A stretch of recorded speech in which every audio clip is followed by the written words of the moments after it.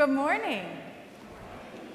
Welcome this morning to worship at Grace Congregational United Church of Christ. We are so glad that you are here with us as we worship God together. I see Joshua coming up for an announcement. Thank you. Know that during our worship service, we will be celebrating the sacrament of Holy Communion together. Here on the baptismal font is gluten-free bread, which will stay here in the middle if that is what you need. Josh. Morning, everybody. I'm the only announcement this morning, so I can talk as long as I want, right? Just kidding. So good morning, my name is Joshua Willis, and I'm here with a message from the diaconate to save the date. Mark your calendars for Rally Day on September 12th this year, less than a month away. Please keep in mind that we'll be looking for entries into our pie and baked goods auction that's going to be held after service that day. But for now, we're in need of bingo prizes. Some ideas are gently used items from your home, crafts, small gift cards, maybe a couple dollars or a free ice cream cone, something like that. Other fun items in the $1 to $5 range. There's a box by the information desk to put these in. So remember Rally Day, September 12th, and mark your calendars. We look forward to seeing you there. Thanks. Thank you, Joshua. Couple more announcements on behalf of the church. One is that we are hiring. Right now we are looking for a new leader for our high school youth group. As many of you know, Nicole Herda served in that position very faithfully for lots and lots of years. She has stepped down from that position as she continues her work through seminary school, and probably, we think this time next year or so, will be serving her own church as a pastor. So she's stepping back from her staff position here, though she'll stay a member of our congregation as she continues her studies. So in any case, we are hiring to find a leader for our youth group. There are green sheets like this out on the information desk. If you are interested, if you know somebody who you think might be good for it, grab a sheet. There's more description on here of what we're looking for. This is a paid position, something like 6 hours a week.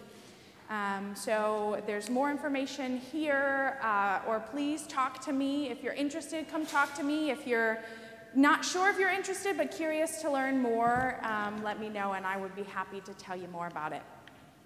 The other thing just to make note of is that a member of our congregation, Jim Taylor, who is one of our not necessarily oldest members, but longest term members. He joined the church in 1947. He is right near the end of his life.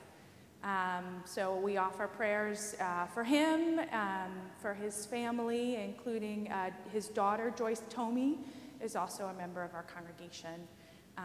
So please keep them in your hearts and your prayers this morning as we worship. Let us now prepare our hearts, our minds, our bodies, and our souls for the worship of God.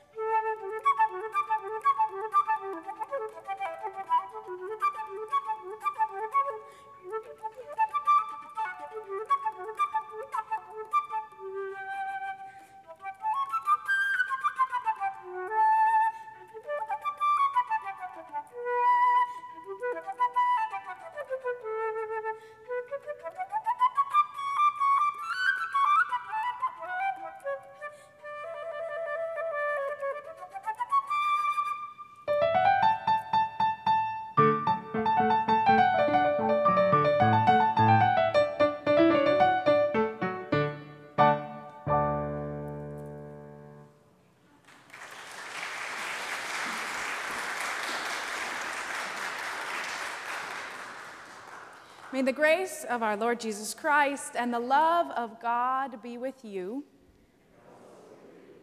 For everything there is a season and a time for every matter under heaven, a time to weep and a time to laugh, a time for anger and a time for contentment, a time to mourn and a time to dance, a time for movement and a time for stillness, a time to throw away stones and a time to gather stones together, a time for control and a time for chaos, a time to embrace and a time to refrain from embracing, a time for lament and a time for praise. God has made everything suitable for its time. Moreover, God has put a sense of past and future into our minds. Yet we cannot find out what God has done from the beginning to the end. Whatever God does endures forever. Nothing can be added to it, nor anything taken from it. God has done this so that all should stand in awe. That which is already has been, that which is to be already is, and God seeks out what has gone by. In all seasons, in all times, God is with us.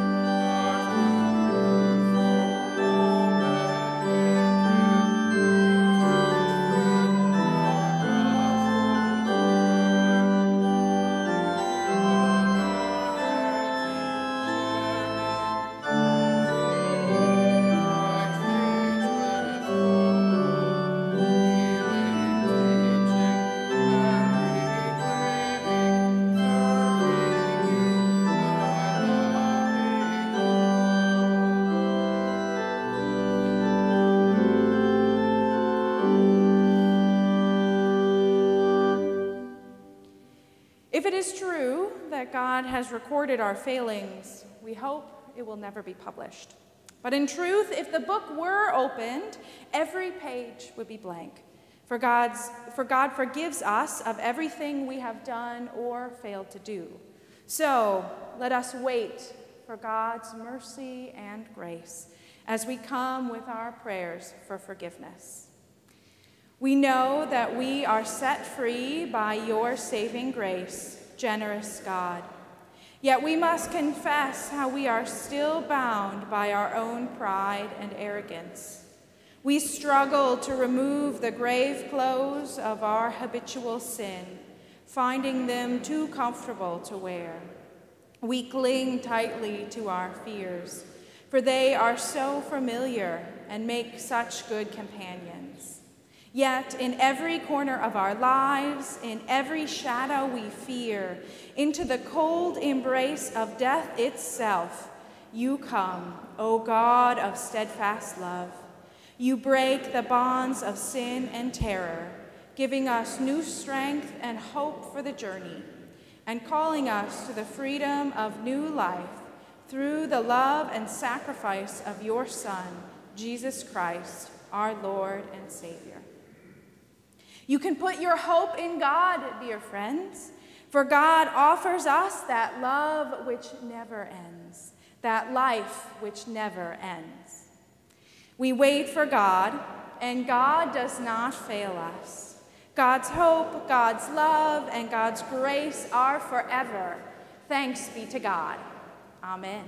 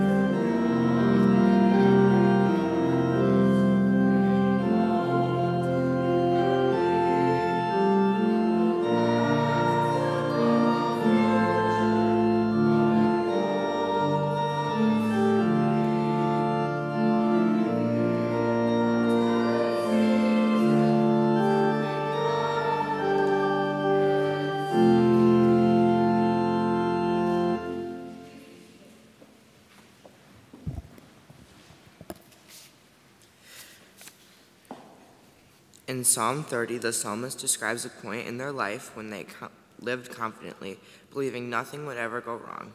But then something terrible happened, which left them shaking and grieving. In the end, the psalmist praises God for bringing them through that grief and into a time of real joy. Please pray with me.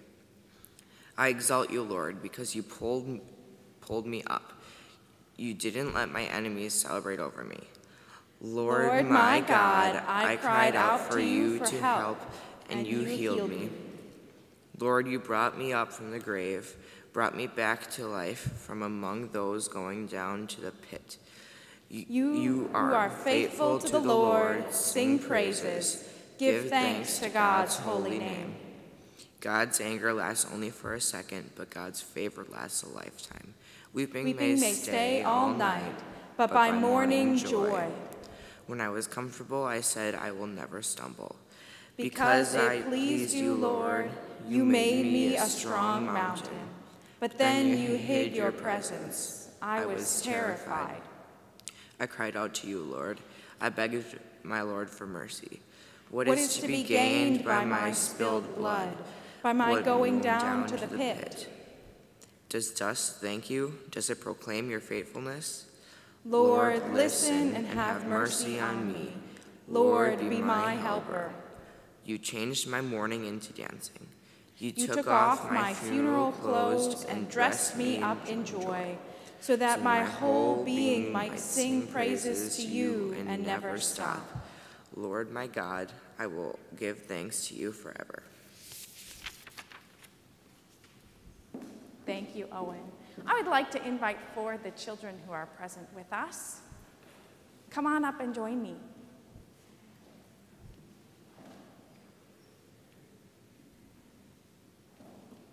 Come on up, boys. Thank you. Thanks for coming. Thanks for coming to church today. How are you? Good? How are you, Owen? Are you good? That's okay. That's okay. All right, so our scripture that we just read said something about talking to God and saying to God, you changed my mourning into dancing. You know what dancing is, right? Do a little dance. Do you know what mourning means here? There's two meanings for the word mourning. I bet you know one of them, right? What does mourning mean? What is the morning? Exactly, the beginning of the day, right? The sun rises, we wake up, it's morning. It's a time in the day, right? That's one meaning of the word morning. But here when we say, you changed my mourning into dancing, we're talking about a different kind of mourning. There's a second meaning for that same word, and it means when we're really sad. When we're like something has happened, and we are really, really sad about that thing that happened. Can you think of anything in your life, Andrew, that made you really, really sad? Maybe not off the top of your head, but I bet if you thought about it for a minute, even you might be able to think of something. Sometimes we think of mourning like when someone we love has died, then we say we're mourning. Or it could just be something else sad that happens if we really wanted to go visit a friend and then we couldn't, or if someone we know is sick, or if something bad happens in our day, we can be mourning about those things too. So we're saying to God, you took my mourning, you took my really, really sad feeling, and you turned it into dancing. God can take our sad feelings and turn them around and help us feel happy again. That's what we're talking about in the psalm. So I have a song that I'm going to teach all of us, so I'm going to need you guys' help for this one too, okay? Can you get me the first slide of the song words there, Shelby? There we go. Okay, so this is how it goes at the beginning. It goes, you changed my mourning, my mourning, my mourning into dancing. All right? So it goes like this. I'll sing it once and then invite you guys to sing it with me. Okay? Let me get the tune in my head. Hold on just a second. Okay, here we go. You changed my mourning, my mourning, my mourning into dancing. Join me. You changed my mourning, my mourning, my mourning into dancing. Again. You changed my mourning, my mourning, my mourning into dancing. One more time. You changed my mourning, my mourning, my mourning into dancing. Okay, that's the first part. And the second part goes like this. You changed, why don't you just repeat the words after me the first time. You changed my sorrow into song.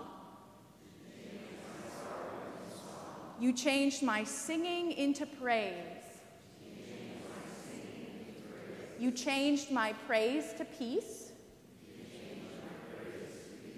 My peace to joy and dancing. Good. So it goes like this. You changed my sorrow into song. You changed my singing into praise. You changed my praise to peace, my peace to joy and dancing. Sing with me. You changed my sorrow into song. You changed my singing into praise. You changed my praise to peace, my peace to joy and dancing. Again. You changed my sorrow into song. You changed my singing into praise. You changed my praise to peace, my peace to joy and dancing. Good. Okay, so now we're going to go back to the beginning. We'll all sing the first part once, and then I'm going to invite you guys on this side of the congregation to keep singing that part again, and we'll change to the second part, okay? We'll see if we can do it. If you feel like you don't get the second part yet, keep singing the first part, because we need more voices on that part anyway, all right? So just keep singing the first part if you don't have the second part yet, but I'll change to the second. Okay, are we ready? All right.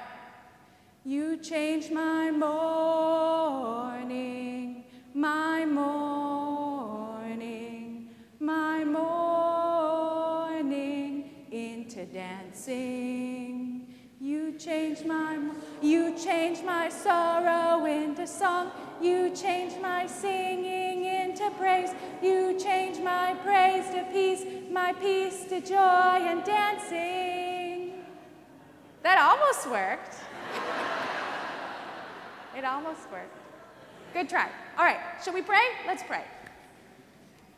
Dear God, we thank you for joy and for laughter, for helping us find happiness in life and laughing even at ourselves. We praise you, God, that even when hard times come, even when we're sad and grieving and mourning, that is not the end. But you can help us find joy and happiness again. In Jesus' name we pray. Amen. I've got some flutes over there. If you guys want to grab one on your way, okay?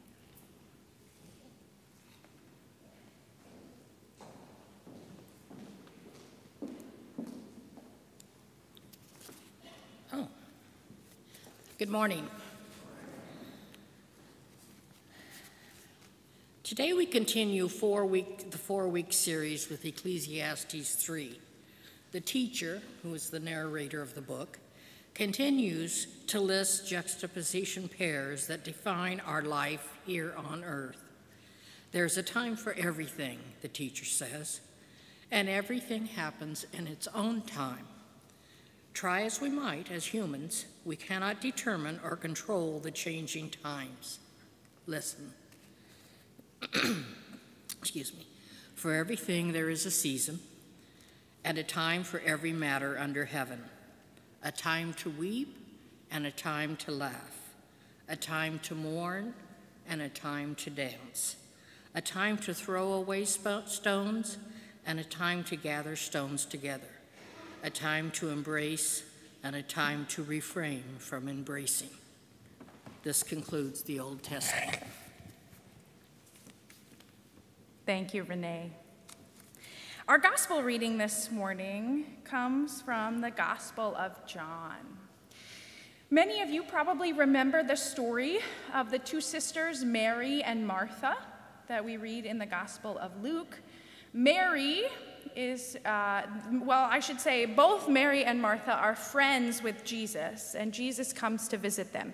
And when Jesus comes to visit them, Mary finds herself sitting at Jesus' feet, listening to him talk and speaking with him. Martha runs around the house trying to get things ready, trying to cook food and, clean the house and all the things that you have to do to prepare for a guest to come, especially a guest like Jesus. She's running around trying to get them ready. And she comes and scolds Mary for just sitting there and not helping her. So that's Mary and Martha, as we hear about them in the Gospel of Luke. Here in John, this is a story of the same Mary and Martha. Their brother, Lazarus, has died. Although at the beginning of chapter 11, of John, he has not died yet. He is sick. And they send word to their dear friend Jesus that Lazarus is ill, very ill, and could Jesus come and heal him? But Jesus doesn't get there in time, not unlike our story last week. Jesus doesn't get there in time for Lazarus's illness. Lazarus dies, is buried, is put in a tomb for 4 days before Jesus arrives. And then this is what happened. A reading from the Gospel of John, chapter 11, verses 32 through 35. Oh, and one more thing, actually, before I begin the actual reading. We used to have this habit, and then with everything that's happened in the last year and a half, we fell out of the habit of including in the bulletin the page numbers for the children's Bibles that are in the pews. So if you have a child near you, or if you do at some service in the future, we have in the bulletin the page number for this story, which is page 440 in the children's Bibles. A reading from the Gospel of John. Listen for a word from God. When Mary came to where Jesus was and saw him, she knelt at his feet and said to him, "Lord, if you had been here, my brother would not have died." When Jesus saw her weeping, and the Jews who came with her also weeping, Jesus was greatly disturbed in spirit and deeply moved. He said, "Where have you laid him?" They said to him, "Lord, come and see." Jesus began to weep. So the Jews said, "See how he loved him." But some of them said, "Could not he who opened the eyes of the blind man have kept this man from dying?" Then Jesus, again greatly disturbed, came to the tomb. It was a cave, and a stone was lying against it. Jesus said, "Take away the stone." Martha, the sister of the dead man, said to him, "Lord, already there is a stench because he has been dead for 4 days." Jesus said to her, "Did I not tell you that if you believed, you would see the glory of God?" So they took the stone away. And Jesus looked upward and said, "Father, I thank you for having heard me, and I knew that you always hear me. But I have said this for the sake of the crowd standing here, so that they may believe that you have sent me." And when Jesus had said this, he cried with a loud voice, "Lazarus, come out!" The dead man came out, his hands and his feet bound with strips of cloth, and his face wrapped in a cloth. Jesus said to them, "Unbind him and let him go." Many of the Jews, therefore, who had come with Mary had seen what Jesus did and believed in him. Will you pray with me?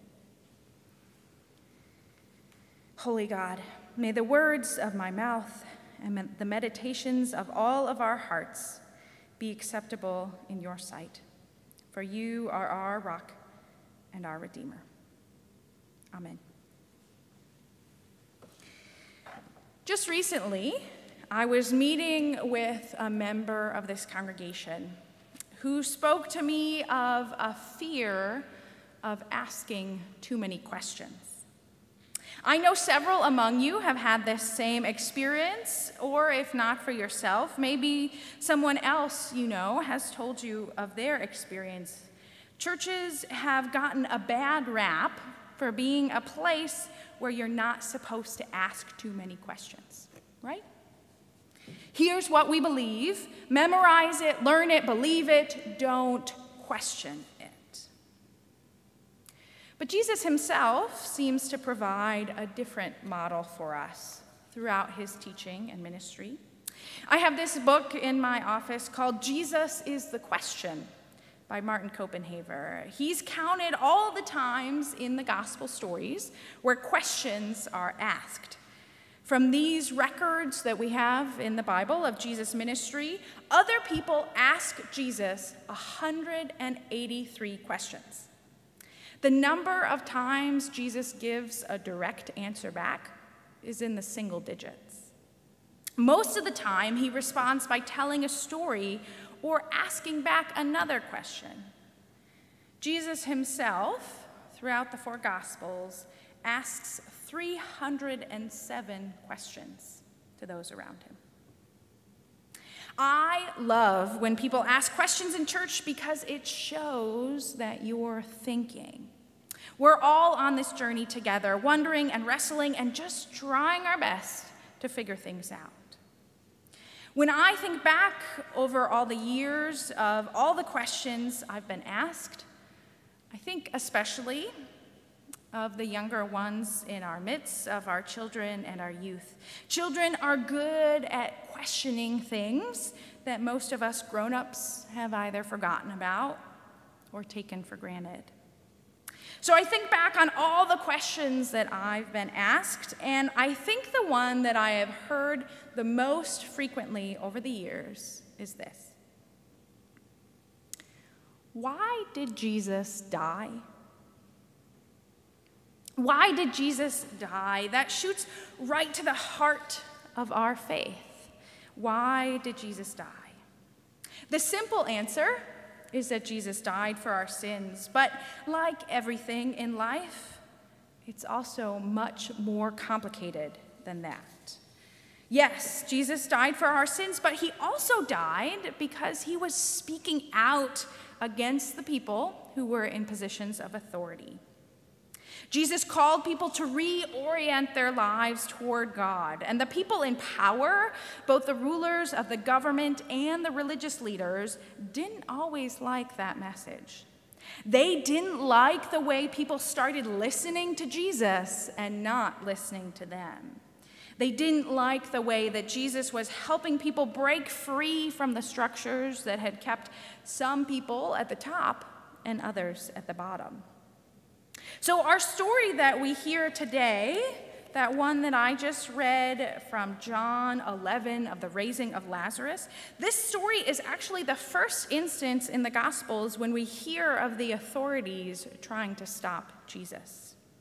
The last line that I read for you was this, verse 45. Many of the Jews, therefore, who had come with Mary and had seen what Jesus did, believed in him. But the story continues in verse 46. But some of them went to the Pharisees and told them what Jesus had done. So the chief priests and the Pharisees called a meeting of the council and said, "What are we to do? This man is performing many signs. If we let him go on like this, everybody will believe in him, and the Romans will come and destroy both our holy place and our nation." All of the things that Jesus has been doing, healing people of their illnesses, curing their diseases, feeding the hungry, forgiving people's sins, and teaching them about loving God and one another, the word is spreading about all of these amazing things, and the authorities are worried about Jesus and his growing popularity among the people. And now Jesus is even raising people from the dead. A few verses later, in that same chapter of the Gospel of John, we hear this. So from that day on, they planned to put him to death. This is, it seems, as the raising of Lazarus, Jesus' most significant miracle. This is a turning point in his ministry. Some who witness this raising of Lazarus are moved to faith. They saw it and they believed in him. And for others, this is the moment when they know this man must be stopped. We cannot let him carry on like this. We need to find a way to end it, and soon. What's especially remarkable about this miracle, though, isn't just the amazing thing that Jesus has the power to do. It's also the power that he gives to the others who are there. When Jesus raises Lazarus, he shouts, "Lazarus, come out!" The dead man came out, the text says, still all wrapped up in his grave clothes. There's a whole crowd of people gathered around. Some perhaps have just come to see what's happening, but many are there as mourners. They've seen Mary and Martha weeping over Lazarus' death, and they are there weeping too.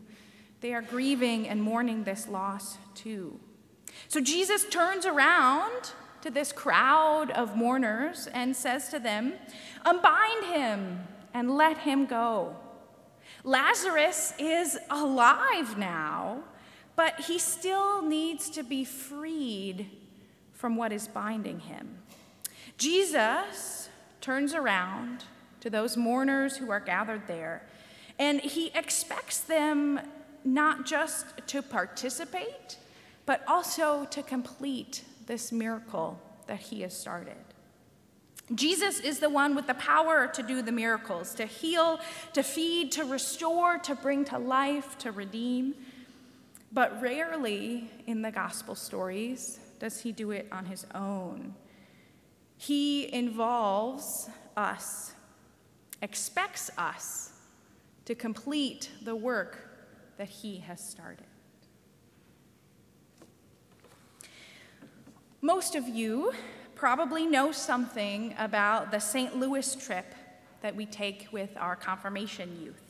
It's been delayed a couple of years now because of the pandemic, but typically over the summer, we take our 7th and 8th graders and spend 4 or 5 days touring the city of St. Louis and neighboring areas, learning about different mission projects and helping organizations there. Nearly everywhere we go on the trip, the places that we visit were started by churches. Regular people just trying to figure out how to live faith in their lives, how to follow Jesus' encouragement to bring others into new life by unbinding the things that have held them captive. One of my favorite stories that I've learned on the St. Louis trip over the years is about the Reverend Louis Nolau. Pastor Nolau was born in Germany in the year 1810. In the 1850s, he was sent as a missionary to the United States, where he became pastor at St. Peter's Evangelical Church in St. Louis. Shortly after Pastor Nolau arrived, St. Louis suffered several epidemics and fires that killed 20% of the population of the city. Children everywhere around St. Louis were orphaned and living on the streets.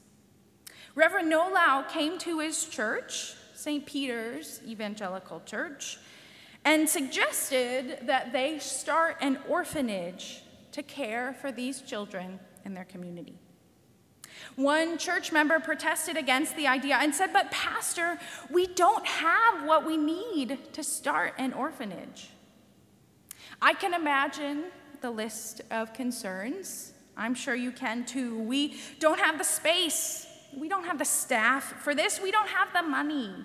We don't have what we need to start an orphanage. But Pastor Nolau responded, "Yes, we do. We have an orphan." So on January 20th, 1858, Reverend Louis Nolau and St. Peter's Evangelical Church started an orphanage with just one orphan boy living in the church parsonage. Originally called the German Protestant Orphans' Home, that one orphan boy in the parsonage grew quickly to 50. Less than 10 years later, they moved the orphanage to its own space and took over 300 children inside their walls, teaching them how to farm, how to cook, how to read, and all the other skills that they would need for a good life. In 1954, the German Protestant Orphans' Home was renamed into the Evangelical Children's Home, or ECH for short.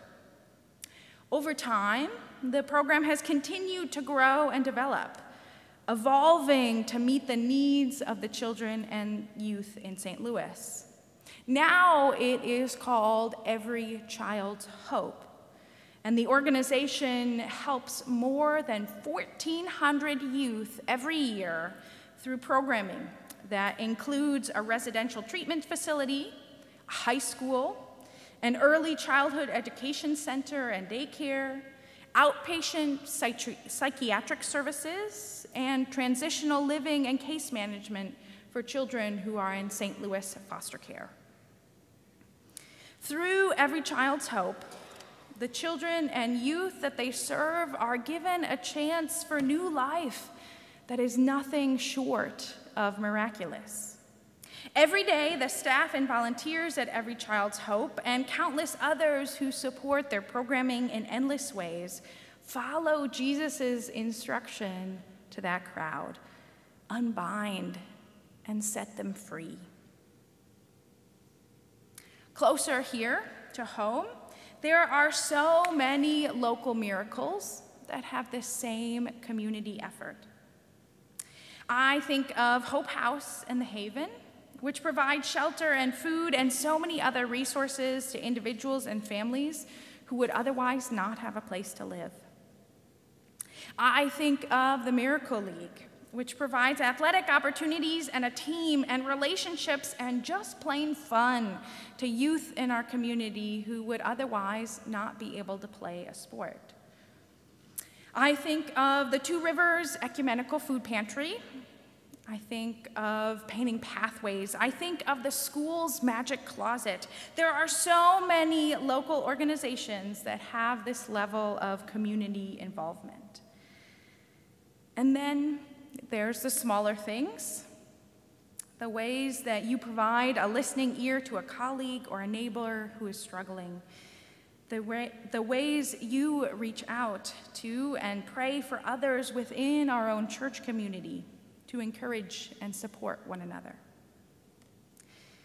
This list is certainly not exhaustive. All of these things, big or small, are miraculous things that God is doing in us, with us, and through us. God, through Jesus, starts the work of new life after mourning, and then turns to us and says, unbind them and let them go. What other miracles are out there waiting for us to pick up and finish the work? Will you pray with me?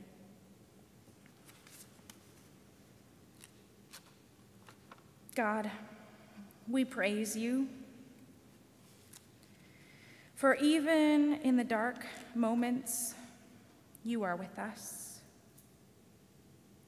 Even in the moments of grieving and mourning, even in the moments of confusion, even in the moments of anger and hurting and pain, you, God, are with us. Walk with us through those shadowy times in our lives. Help us hold on to hope for your future, for your tomorrow when the sun will rise and we can feel warmth and love again. We thank you, God, that through you our mourning turns into dancing, that you take off our grieving clothes and put onto us robes of joy, and that you not only do that for us, but help us to do that for our neighbors and our community. God, we know just as we heard from Jesus this morning, we know that you hear all our prayers. You hear the prayers that are spoken aloud and from the silence of our hearts. And so we lift to you this morning those in our community who are especially in need of your prayers. And we pray for Jim Taylor as he nears the end of his life. We pray for his daughter Joyce and for all their family. God, may you surround them in love and care as they sit in this fragile place. We thank you, God, for this community, this place of love and care, that although we are not perfect, we come together as best we can in praise of you. Hear us, God, as we join our voices with one another and with your churches and your people all over the world and pray the prayer that Jesus taught us. Our Father, who art in heaven, hallowed be thy name. Thy kingdom come, thy will be done, on earth as it is in heaven. Give us this day our daily bread, and forgive us our debts as we forgive our debtors. And lead us not into temptation, but deliver us from evil. For thine is the kingdom, and the power, and the glory forever. Amen. Have you ever wondered why the doxology follows the offering? Doxology comes from the Greek doxologia, meaning words of glory. It follows the acknowledgement of praise. Seen this way, this offering is an act of praise to God. It is through this offering that we honor God. Let us be generous in our praise to God. The offering will now be taken.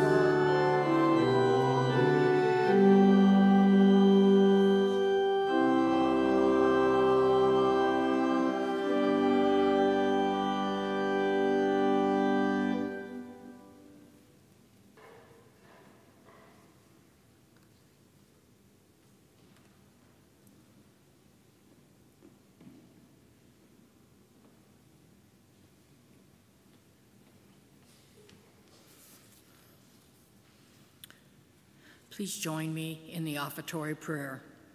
Generous God, each week when we worship, we pray the words, "Thy kingdom come, thy will be done." May the gifts we share today for the furtherance of your kingdom help to accomplish your will in this world.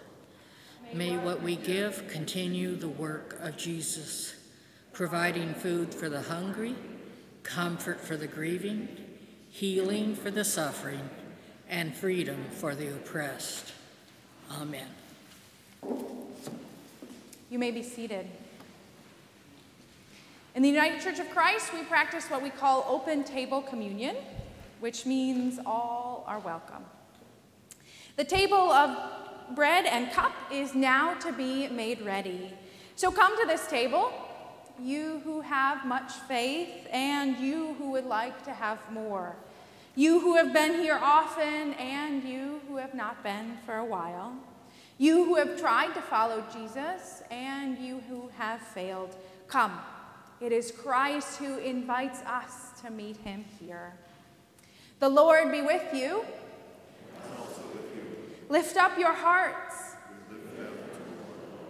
Let us give thanks to the Lord our God. It is right to give our thanks and praise. We offer you praise, dear God, and hearts lifted high for the communion of your love. Christ comes to us, and we come close to Christ. With the whole realm of nature around us, earth, sea, and sky, with all the saints before and beside us, with kindred in faith from all corners of the earth, we join in the song of your unending greatness. Holy, holy, holy Lord, God of power and might, heaven and earth are full of your glory. Blessed is the one who comes in the name of the Lord. Hosanna in the highest. Blessed is our brother Jesus, who walks with us on the road of our world's suffering, and who is made known to us in the breaking of the bread. On the night of his arrest, Jesus sat down to eat with his disciples, and he took bread, and having blessed it, he broke it.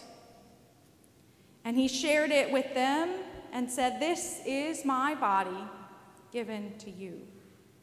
In the same way, after they had eaten, he took wine, and after having given thanks to God, he poured it out.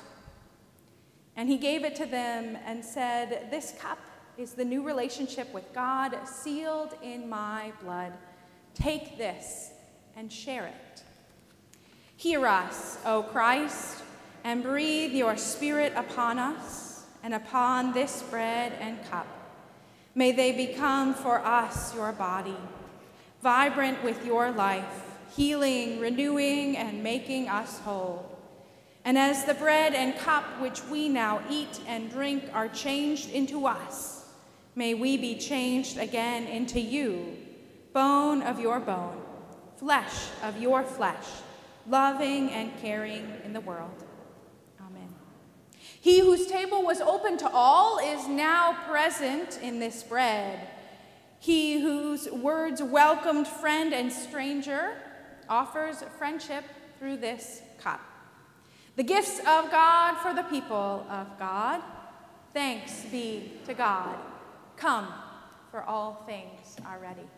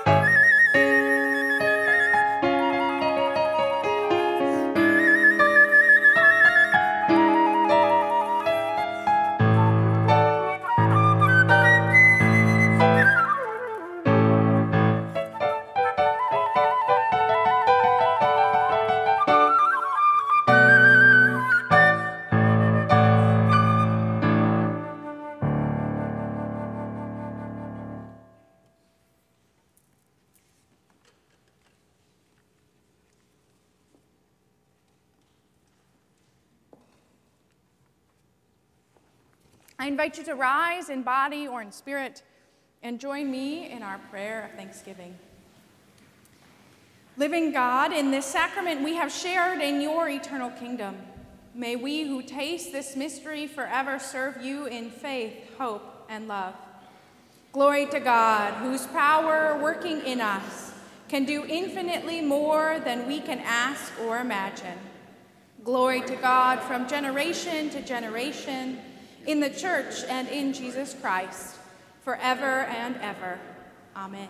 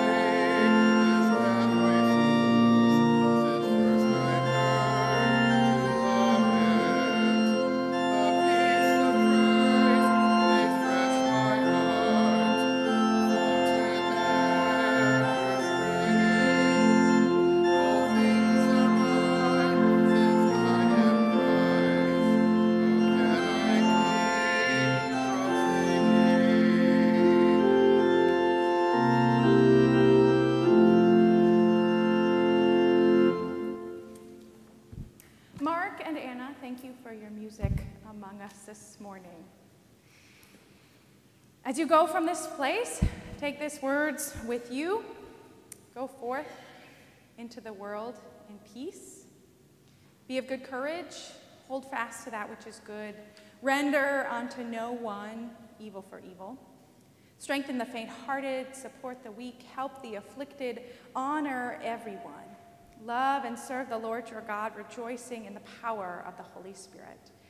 And now may the blessing of God Almighty, Creator, Redeemer, and Sustainer of us all, be with you and remain with you this day and forevermore.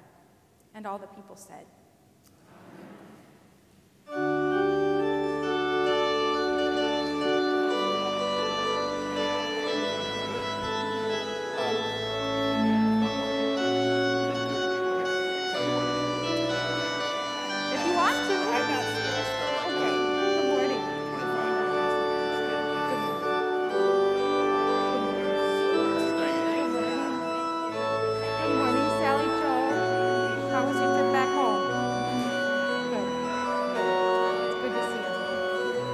yes,